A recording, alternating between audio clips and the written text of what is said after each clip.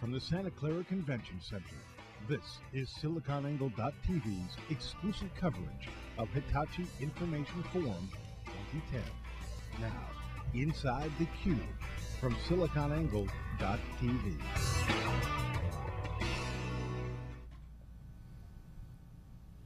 We're back at SiliconAngle.com's continuous coverage of Silicon Valley technology and beyond. We're here inside the cube with Miki Sandorfi from Hitachi Data Systems, and we're at ground zero in Silicon Valley where Hitachi's unleashing new vision, actually extended vision for you guys, new for me to hear and others to hear, around the cloud, data at the center of innovation, but also at scale. They have huge customers, huge scale, and new demands that they're addressing. And Miki is the Chief Strategist Officer for the cloud.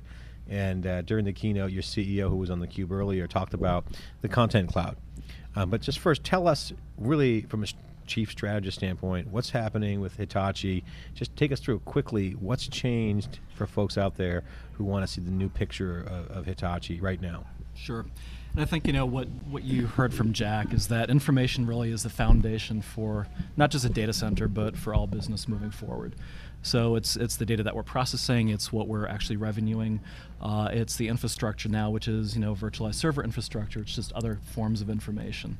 So at the foundation, when we talk about cloud, it really is across all of those different areas. How do you build infrastructures that become really foundational in your data center, that allow you to leverage virtualization as a way to get to your information where you need it, when you need it. He talked about Content Cloud. I mean, he talked about a lot of things. We recapped that earlier, but one thing that jumped out at me was a couple things. One was the notion of new demands on the business, future requirements, unstructured data. Mm-hmm. But he talked about applications and how applications need to free up from the data, and he referenced this in what he called the Content Cloud. So take us through, what is the Content Cloud? What's the definition of the Content Cloud, and what does it apply to? So the Content Cloud is how do you build a pool of information and leverage that pool of information as your business grows, as your own life grows. He used healthcare and life sciences as a couple of examples there.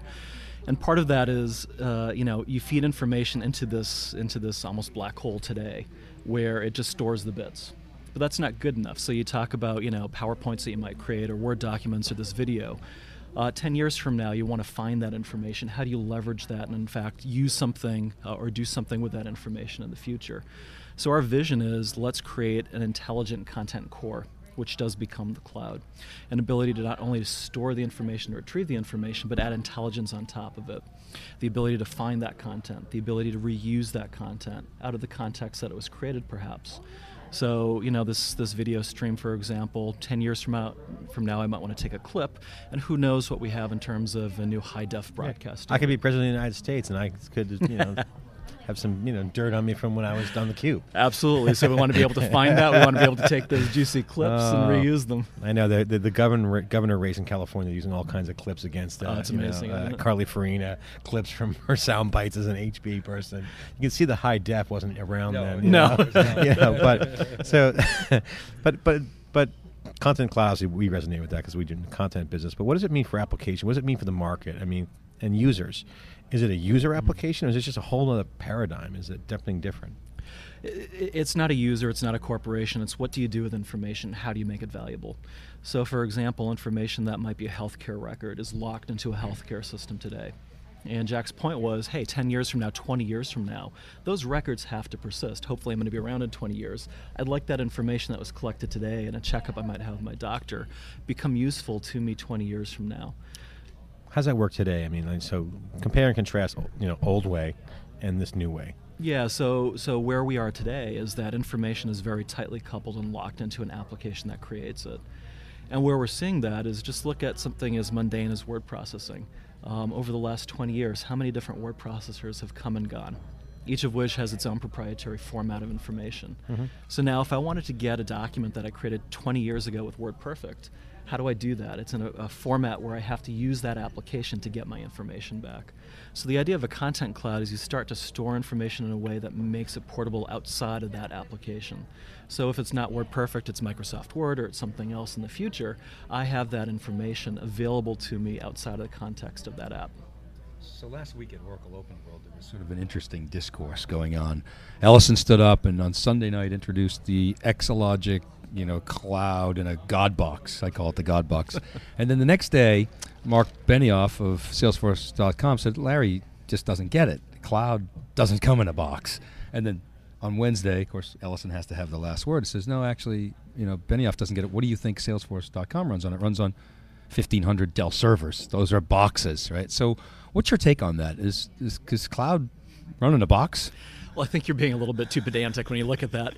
Of course, you have a computing infrastructure that has to run on some computing infrastructure, right? So the idea is, how do you disassociate the information, which is the valuable piece, from the hardware and the underpinning software that it runs on?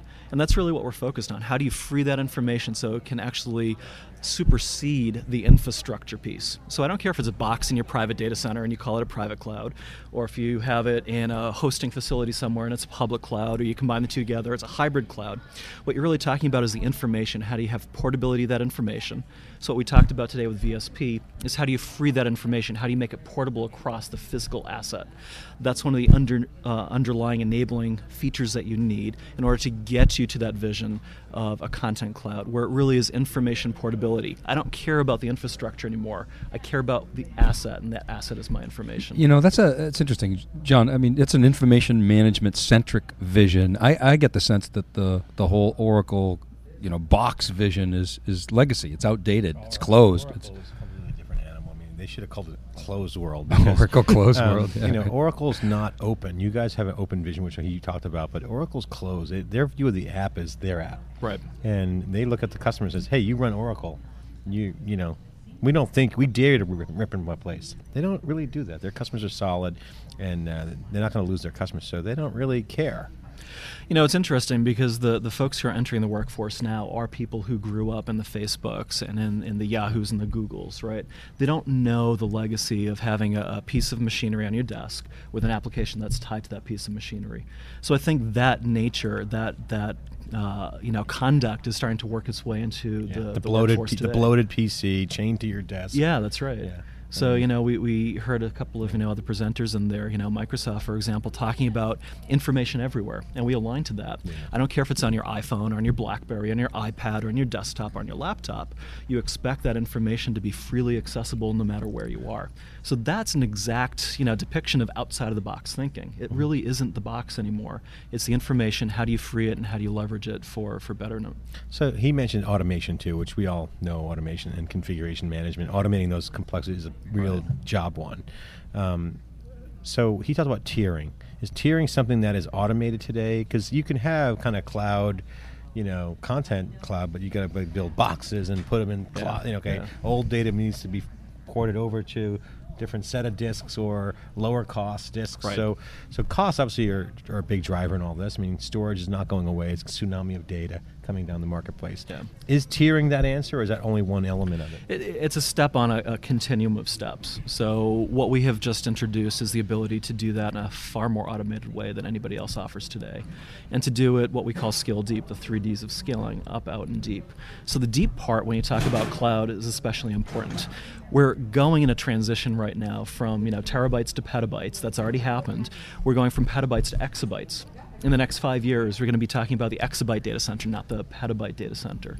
So to manage the cost of that, just the mundane things about getting the information there and managing the life cycle of that information, you have to have sophisticated automated tools in the infrastructure. It can't be an application. It has to be baked into that infrastructure so you can get information mobility, so you can lower the cost, so you can put the right information at the right place at the right time, and that it is fully automated. We talked about acquisitions. Jack didn't want to address it. He did the old, CEO thing where he said, "Oh no, we're gonna, we may buy if we need it, but we don't need it." You're an acquisition, right? Was that part of? Were you part of the archivist deal? No, okay. Not. But a lot of what you worry about was part of an acquisition, right? It was, yeah. Sorry, John. Go ahead. Yeah, well, that's the thing. I mean, this is a big market. You guys are a big player. You're a whale in the space on the high end. You're interfacing with huge install-based customers. Mm-hmm. That startups would like to get a piece of that action. Are there opportunities for new companies? When I say startups, I don't mean like 3 guys in the garage. It could be 3 guys in the garage, but it could be, Series A, B funded company, Silicon Valley or somewhere else, who has a product and needs to pivot and work on things. Is there anything that you see that are white spaces that are opportunities for startups? There are huge opportunities for a number of companies. So whether you're a startup or a big company that's shifting directions, we work with all of those. We tend to look at first, what is our vision of where things are going. I think Jack did a very, very good job articulating that. He did. Yep. Now, of course, to line up execution to that vision, there are many, many steps that we have to take and many different pieces that we have to put together to realize that vision. And deliver the product. Absolutely. So a lot of those technologies are fundamental to Hitachi. We're a huge company. We have a lot of research and development that we do ourselves. But of course, we can't solve all the problems ourselves. So that's absolutely where we look at a wide range of partners in the ecosystem that can complement, or in some cases become a more permanent part of what we're doing in that, strive from here to there. Are there any particular areas you can point to or talk about publicly that you say, hey, Hitachi really would love this area to be developed faster, or, something in this area? Is there anything you can share? Or probably not in this forum, but certainly what we're looking at is along that line of how do we get from a data view to an information view, transforming the data center from the data center to the information center, because it really is about information. So where our minds are is, how do you manage that information? How do you promote that information? How do you repurpose that information? How do you find that information? So it's really taking a centric view around not data, not the infrastructure, but as the information, and we're building our path to getting to that. Where does classification fit into that whole thing? I mean, it's kind of been the holy grail of information management, is automating classification at the point of creation. Is that a barrier? Is it going to be an enabler? What's your angle on that? I think this is kind of human nature, right? So if you looked at, kind of the top-down information classification systems, I think a lot in the industry would say it was an abysmal failure. And the reason for that is, people don't think like computers, right? When I create a document, I have no idea how important it's going to be 10 years from now. Only time will tell me how important it was. So that's why I really take this infrastructure up view. We have to provide these tools not just for information that was placed in a very rigid classification system, but for any digitally created content, whether it's rich media, whether it's structured media, it doesn't matter. Infrastructure up. So we're basically building that view of all the enablers, all the virtualization technologies. So I'm not virtualizing a box anymore. I'm virtualizing all of your information assets. And with that, I can start to put more and more intelligence on top of it. And I can do things like classification. I can do things like repurposing or reuse of information for different business purposes. So infrastructure has been a barrier there. And it absolutely trying to has remove those barriers. Yeah. So what do we would talk about? I mean, one of the themes is no silos, right? And from a Hitachi perspective, we've always built that vision of we have an integrated strategy with no silos. And we're one of the few vendors out there that actually promotes that and can deliver that today. What we did today with VSP is a next step in executing against that vision. It's, again, taking the technology that we've really hardened in some of the largest enterprises and adding that additional dimension of scalability to it. Can you talk a little bit about your role as a strategist and within Hitachi, which is a different culture, than the normal Silicon Valley companies, how your insights flow through to actual product? Sure. So Hitachi Data Systems has undergone quite a transformation over the last 5 to 7 years. So under the leadership of Jack and folks like Brian and John, we've really taken it from we're just going to sell what Hitachi builds mentality, which is what, I think our competition would have, pegged us as, and in many cases still do. But we've really taken that to really an innovator in the industry. Taking our own technologies, developing them. You talked about the Archivus acquisition. That's our content platform now. Invested strongly into that. That becomes a big piece of what we're doing. Looking at things like our recent acquisition of Parascale, providing another element of how do we move information in and out of that content cloud.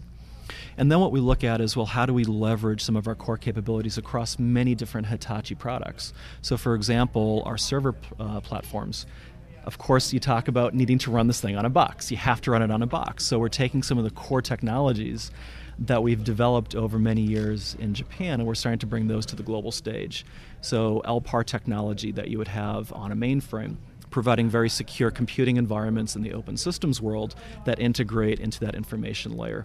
So my job is really to act as a bridge from what we're doing in the global stage outside of Japan, and really project forward what we need to be investing in across the different products that will converge into that information cloud. So you're a dot connector with a crystal ball. Soothsayer. Virtualization is obviously really hyped up and it's delivering. But there's two camps. There's people who are afraid of virtualization and ones that are absolutely intoxicated by virtualization. Yeah. And the guys who are intoxicated by virtualization are the tech geeks. Wow, we could do things completely different. How do you see, what's your angle on those two camps? Is it real? And how would you say, what are those new opportunities that virtualization is enabling? Well, there are really, you're right, there are two camps, the haves and the have-nots, right? So the ones who have embraced virtualization, whether it be storage, server, networks, or all of the above, have realized a significant advantage in doing that. And it's not just cost reduction, it's also agility to the business. The ones who are kind of afraid to do that, it's okay. This is a continuum. You don't have to jump into the deep end of the pool. So our view is we can provide an infrastructure where you can start kind of as you are today, and then kind of walk down that path to a more and more virtualized infrastructure over time as your company, and your different, regulatory requirements perhaps allow you to. There is no one right choice. Now, we firmly believe that, a fully virtualized infrastructure is where you have to get. Yeah. And in a way, it's kind of a throwback way back to the mainframes, right? The mainframes were fully virtualized. There was no notion of my data's in this piece of storage. It took care of all of that. Everybody trusted mainframes to run their most critical applications, and they still do today. Yeah. What's happening is that technology is permeating everything that we do in computing and distributed, now. Completely distributed and embedded. That's right. In everything. Yeah, great. So you guys developing kind of the content mainframe? Is that how we should be thinking about this? So mainframe, I don't think has the right connotation to it. You would think of mainframe as very monolithic, right? Well, Paul Moritz says they're developing the software mainframe. Right. So not meaning a pejorative, but mainframe to me is a very cloud powerful and virtualized and so there are connotations and down denotations, right? The connotations around security and robustness and reliability and scale, those are absolutely the right connotations to have when you use mainframe with what we're doing with information cloud. Absolutely. Yeah, great. All right, we're here with Miki Sandorfi, live at the Cube at the Hitachi Information Explosion here. This has just been an unbelievable day. Congratulations on the announcement. Thank you very much. And really impressive. Yeah, Intel. That's in right. The Cube. We haven't had Intel in the Cube David yet. Toohey.